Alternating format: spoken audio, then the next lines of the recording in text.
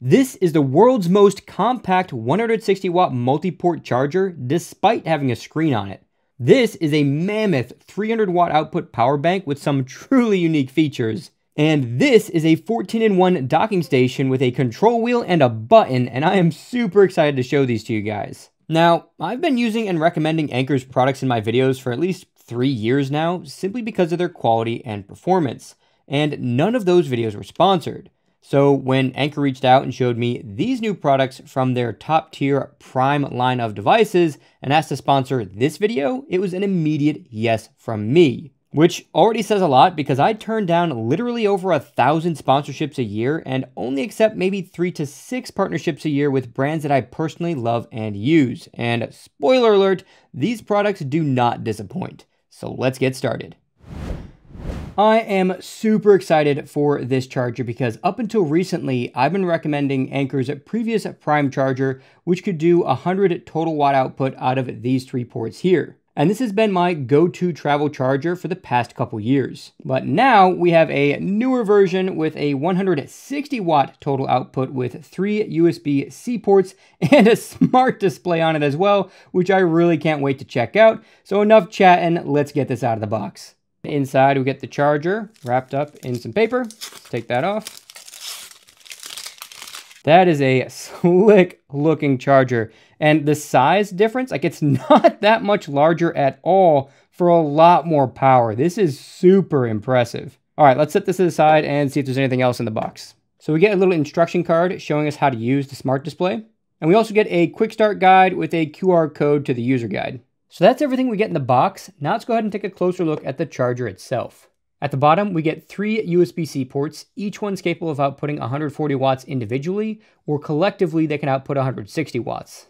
On the front of it, you can see that the prongs do fold in for easy traveling. And if we plug it in, that's when we get some really cool features. So as you can see, there's a display on it, which is really cool for a charger, but it's also really useful. So if I plug a device in, the charger is going to tell me what type of cable was connected, and it'll show me how much power is going to that device.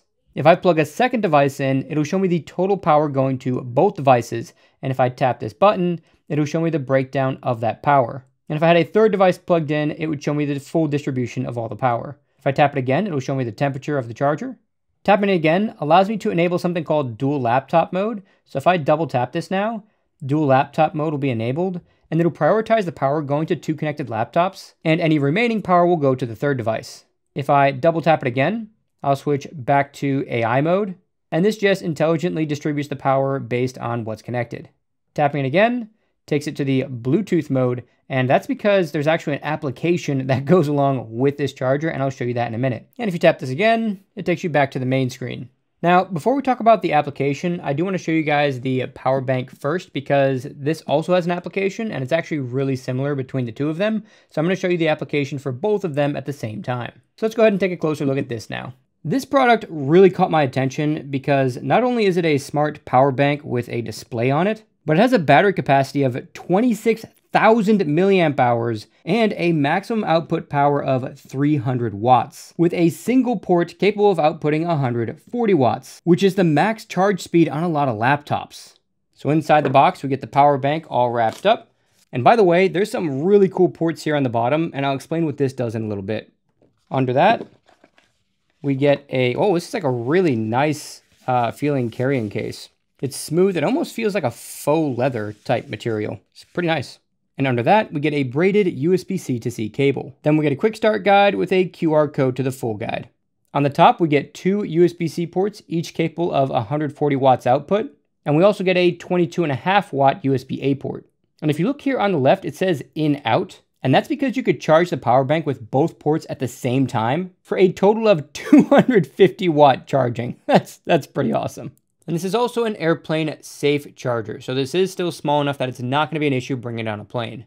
Now let's take a look at what the button does. And to best demonstrate it, I just plugged in 2 devices. So if I press the button once, it'll show me how much power is left in the power bank. And it'll also show me how much power is going out of the ports or into the ports.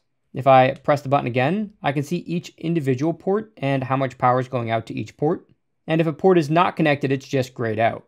Pressing it again shows me the temperature of the power bank. Pressing the button again shows the Bluetooth connection status because yes, this power bank does come with an application, so you can control part of it from your phone instead of directly with these buttons here. And I'll show you guys that in a minute. If you don't want to use that Bluetooth functionality, you can just double press and it disables the Bluetooth. And speaking of double pressing, if you go to the main screen and double press here, it'll enable trickle charge for the USB-A port. And this is something you can use if you're charging smaller electronics that don't need that extra power. And if you want to disable that feature, just double press again from the main screen. A hidden feature with this is if you shake it 4 times, it'll start a 25-minute timer. And this is for, it's sort of like a focus timer. Basically, you do some focus work for 25 minutes, then take a 5-minute break, and then you work for 25 minutes again.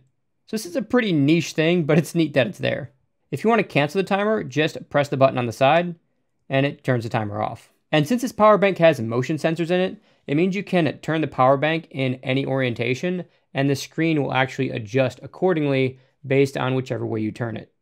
All right, so I just did a bunch of different charge tests to see how many different devices I could charge with a single full power bank. When it comes to smartphones, if you're charging completely dead smartphones, like literally 0% to 100%, you should get about 4 charges for moderately sized batteries, which would be something like the Galaxy Z Fold 6 or the iPhone 15 Pro Max, which have about 4,200 to 4,400 milliamp hour batteries.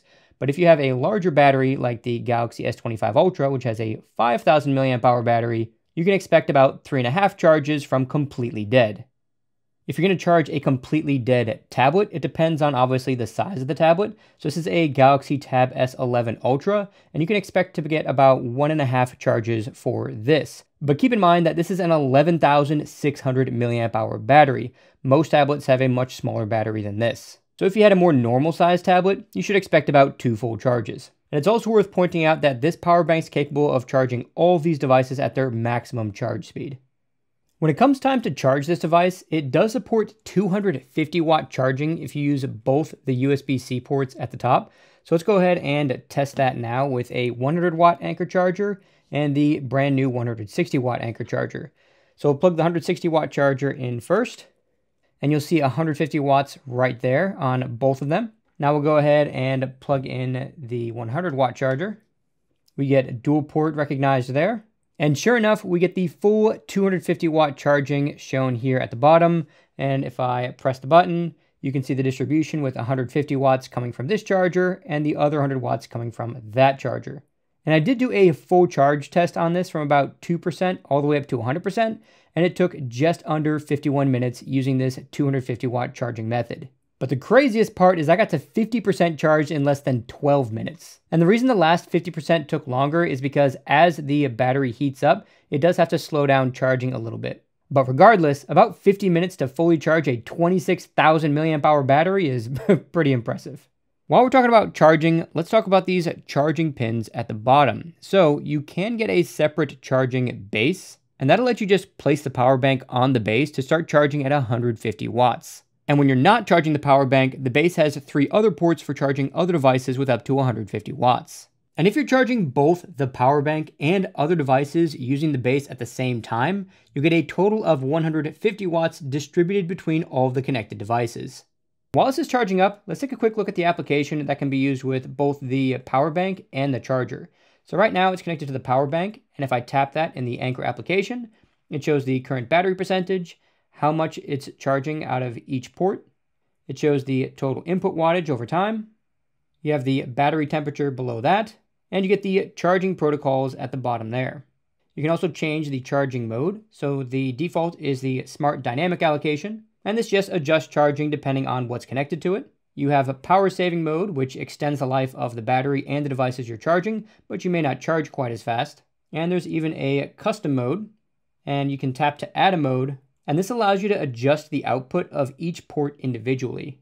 So for the C1 port, I can drag this all the way out and have 140 watts there, and I can limit my C2 port to maybe 45 watts. And the USB-A port can charge at a maximum of 22 watts. And you could also change the maximum input speeds as well. If I tap the real-time data arrow, I can see a chart of the input power over time, and you'll also be able to see a chart of the output power if something was connected. And scrolling down, you can see the power, the current over time, and the voltage over time. And you can see that for each port individually. So you do get a lot of information in this application. If you tap this settings gear in the upper right corner, you get a bunch of extra settings, including things like screen settings. And if I enable this, it gives me a clock style screensaver, and then I can tap that and choose different style clocks. At the bottom of this page, there's a firmware update option, and as you can see, there's an update available for my power bank. All I have to do is unplug it, then just tap update, and I'll get a little rocket ship update icon on the power bank, as well as a little progress meter. If I tap on the 160 watt power adapter, you'll see that it gets connected, and I can see how much power it's outputting on each port. I get a real-time data section, just like on the battery bank, and I can even enable or disable different ports. So if I turn off this charging port right here, you'll see that the power bank stops charging. Then I can turn the port back on, and then it'll start charging again. So that is really cool. It even tells you what type of cable is connected. At the bottom, we can change the charging mode, and you have a smart mode, which changes how much power is being delivered to each port based on what's connected. You have a standard mode, which allows you to have port priority for a specific port, or even a dual laptop mode. So if you have 3 devices connected, you can make sure both laptops get priority and the third device gets whatever's left over. There's also a custom mode here as well. And this is very similar to the mode that I showed you guys with the power bank. But there is one added feature here called automatic deactivation, and this will automatically turn the port off when whatever's connected to it stops charging. And this is a really good way to make sure that whatever devices you're charging charge up to 100%, but then don't continuously charge overnight. Another great feature with this power bank is that you can actually charge the power bank and another device at the same time. So if I unplug this cable and plug it into this device instead, you'll see that I'm getting a charge here. It's telling me that I'm charging another device, but at the same time, the power bank itself is still charging. So it works sort of like a power pass-through, and any extra power goes to charging these batteries. And it even tells you that it's in pass-through mode at the bottom right here. And this does work with both ports. So if I plug another device in, you'll see that I'm now charging the watch and the phone while also keeping the power bank full. Now let's take a look at the Anker Prime DL7400 docking station, which is a 14-in-1 docking station that's got some really unique features that I can't wait to show you guys, so let's get this out of the box. And in case you're not familiar, a docking station allows you to connect your laptop with a single cable to a bunch of different peripherals. This could be multiple monitors, keyboards and mice, webcams, USB devices, and even wired headphones, while also charging your laptop at the same time. In the box, we get the docking station itself. Under the dock, we get a QR code for the user guide, and another QR code to activate a 2-year warranty. In this large box, we get the power cable, and the USB-C to C cable that you use to connect your laptop to the docking station. Taking a look at the ports on the back of the dock, we see our power input port all the way here on the right side. And since the power supply is built into the dock, you just need this one cable to power it. You don't need a separate power brick. The next port is the USB-C computer port, and this is the port that you plug your laptop into using the included USB-C to C cable. We then get 2 HDMI ports and 1 display port. The display port is always capable of outputting 8K at 30 Hz, even if you also plug in 2 extra monitors to the HDMI ports. However, you can get an 8K 30 Hz output out of each HDMI port as well, as long as that's the only monitor plugged in. And here's a chart from Anker showing you the maximum resolution and refresh rate of each port in different configurations.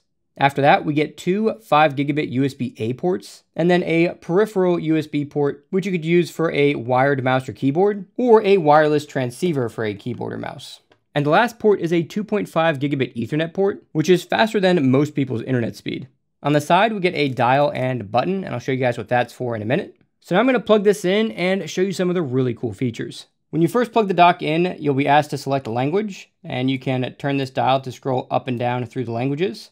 Then just press the dial in to select the language. Then you're taught how to use the dial, which again is just turning and pressing the button. And now you're ready to go.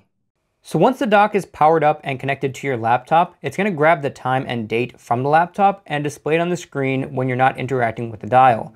But as soon as you turn the dial, you'll be able to see some more information. So the first screen here shows you how much power is being delivered to the laptop in real time. And you'll also get meters at the bottom to show you how much power is coming out of each one of these ports. So if I plug in my Galaxy S25 Ultra, it'll update the screen and show me how much power is being delivered to the S25 Ultra. These front ports also support data pass-through, so you can connect peripherals to your computer right through these front ports instead of having to plug them directly into the laptop. And this also means that while I'm fast charging my Galaxy S25 Ultra, I can also access the data on it from my computer as well. And if I click the button while I'm on this screen, it'll show me a bit more information. So not only will it show me how much power the laptop is consuming, but it'll also show me the voltage and current. And if I turn the wheel, I can see each port individually. If I want to go back to the other screen, I can just turn the dial to the back option and press the dial in again, and I'm back here. If I turn the dial further, I can see my connected displays. So you can see I only have the display port connected right now, and it shows my current output resolution and refresh rate. And if I click this button in, I could scroll through each display port to get more information. Turning the dial from the main screen again shows the performance mode, and this basically just tells you how hot the dock is getting. As you can see, it's a very low temperature, and the fan speed is at its lowest speed. Turning the dial again, it takes us to our settings, and from here you can change things like the screen brightness, the screen timeout period. Right now it's set to 30 seconds. You can change the knob orientation. So right now it's set to forward, but if I set this to backward, it's going to change which direction I need to turn the knob to move forward and backwards through the menus. Screensaver lets you change what the clock looks like. So the default clock looks like this one here, but you do have a handful of different options depending on your liking. Personally, I really like this one with the blue outline, so I'm going to go ahead and choose that. Below that, you can change your clock format from a 12-hour clock to a 24-hour clock if you prefer. You also have a few different languages to pick from, and you can also reset all the settings. On the left side, you'll see 2 SD card slots. So we have a full-size SD card slot on the bottom, and it sticks in just a little bit like that. And then we have a micro SD card slot on the top. And on the right side, we get a headphone jack. And I also tested the 2.5 gigabit Ethernet port speed with a local transfer, and I was actually able to hit that full 2.5 gigabit speed. Just for giggles, I wanted to see how far I could push the display port, and I was able to get almost 8K resolution at 120 Hz. This is Samsung's 57-inch ultra-wide monitor. So it's about half the vertical resolution for 8K, which is probably why I was able to hit 120 Hz. And I'm also connected to a 2025 Razer Blade 18 laptop. So that also helps with getting these high resolutions at a high refresh rate. And if you're connected to a powerful laptop like the Blade 18, which does require a 400 watt power supply in order to hit its maximum performance, you can still connect that power supply to the dedicated power port and connect the dock at the same time. The laptop will get all of its power from the dedicated power supply, and the dock will still connect all the peripherals like the monitor and anything else that's connected to the dock.